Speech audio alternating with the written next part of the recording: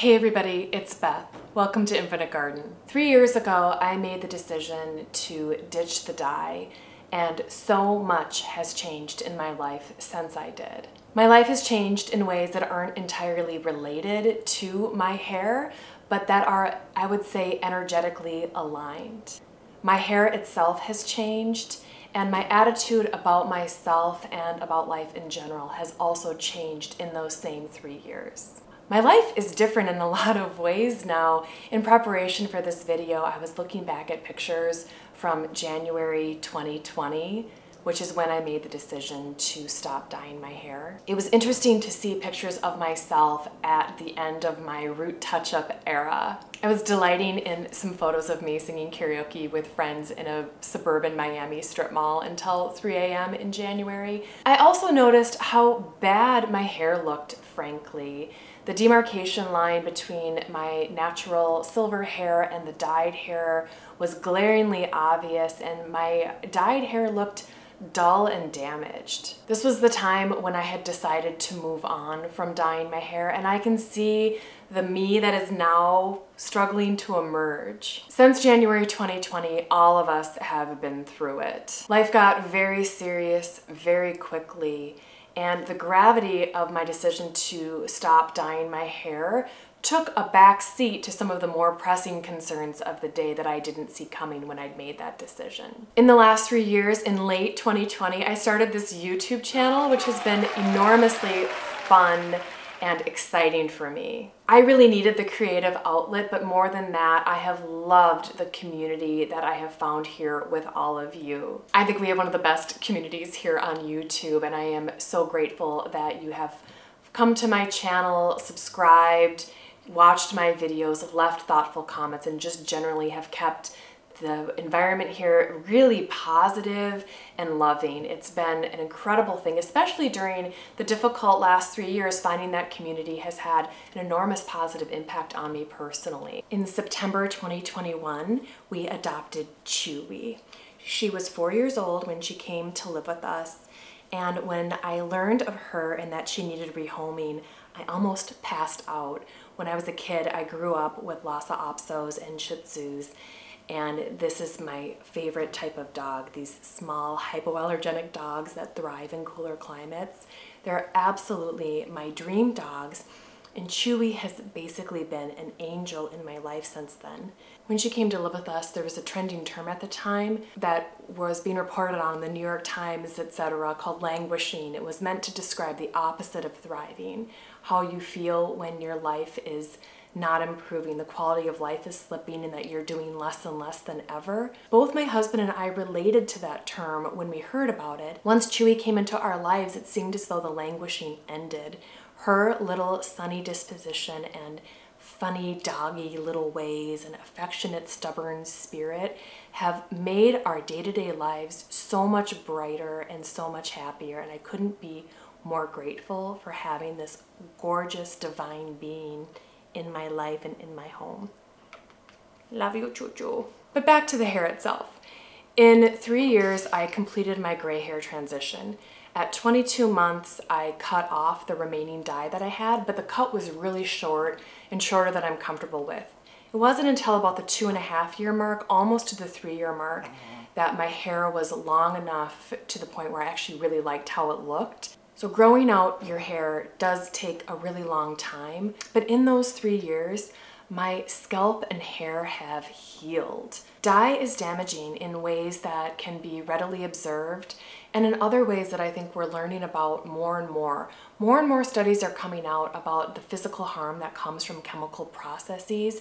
There's been quite a lot written about hair straightening agents and the really serious harm caused to people who use those chemicals, and I think we're going to hear more and more about the consequences of the hair dyeing process. That's just a prediction that I have. I'm going to continue to be on the lookout for those kinds of reports.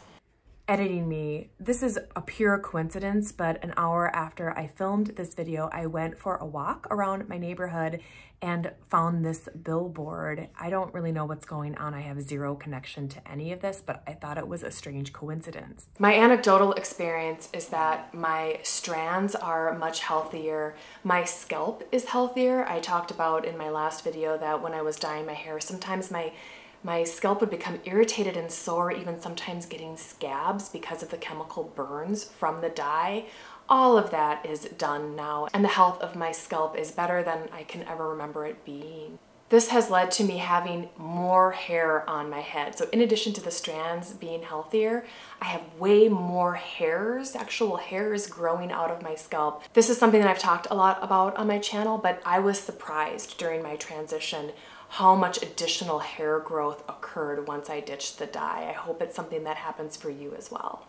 I wanted to zoom out a little bit so you could see Choo-Choo. The most notable change in my life in the last 3 years, however, is my attitude both toward myself and to life in general and the wider world. For years, I felt terrorized by my gray hair. If you've watched my channel, you've heard that I went gray very young and I started dyeing my hair regularly in my mid-20s. Finally accepting my gray hair and in turn accepting myself was a profound paradigm shift. It is so much deeper than hair. I began to see myself more clearly, both my, superficial meat suit as well as the divine spirit that I believe is within me and within all beings and everything that we can see and touch.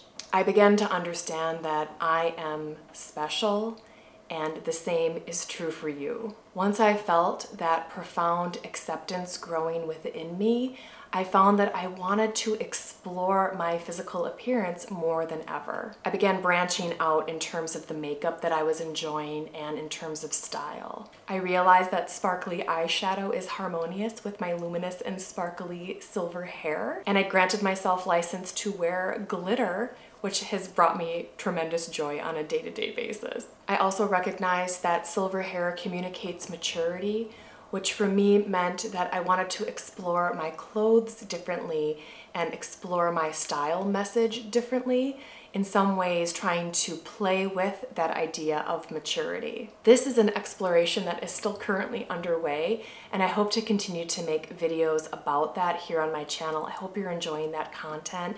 I have really enjoyed both the exploration and the creativity of creating content for this channel about style exploration, both with makeup and clothing. If you're here for that, I hope you stay tuned as I continue to put out videos like that through the year 2023. Further, about the attitude component of this, sometimes people say things that you don't want to hear. I was recently in Miami and I was having coffee with a friend who lives there. She's 5 years younger than me, and we were sitting outside in a public area and a drunken woman approached our table. My back was to her, so she came up from behind to address my friend, who is a beautiful and very youthful late 30s woman.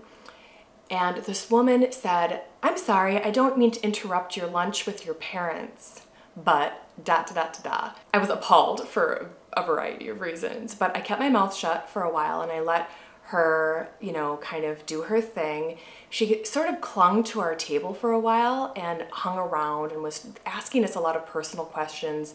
It turns out that she has a Michigan connection and I live in Michigan, so she wanted to explore that further, etc., etc. And then she said something to my friend about how, well, you must be from Michigan too, since this is your mom.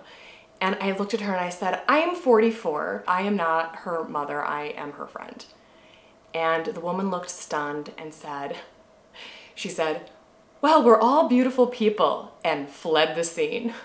I mean, I didn't love that interaction, but also when I was down in Miami, 2 young men in their 20s and 30s-ish, I can't really tell, called out to me to say how much they loved my hair. So, that was lovely too. The point I'm trying to make is that these things happen, but the comments are coming to me about something that is authentic about me. This is my hair color. It is what it is. You can't control what kind of comments that you're going to get, and unfortunately, it's all on the table. But they're comments about the truth of things, and I personally have never felt freer or happier, ever. I am so grateful to be here, and I am so grateful that you are here with me. I can't thank you enough for being a part of this community. Please stay tuned next week if you want to hear my thorough review of L'Oreal's Metal Detox shampoo. I will have that for you next week. Anyway, I hope you're all doing well out there, and I hope you have a great week ahead. Thank you so much for watching. Talk soon. Isn't she a miracle? I love you, Choo-Choo. Beautiful girl. Beautiful.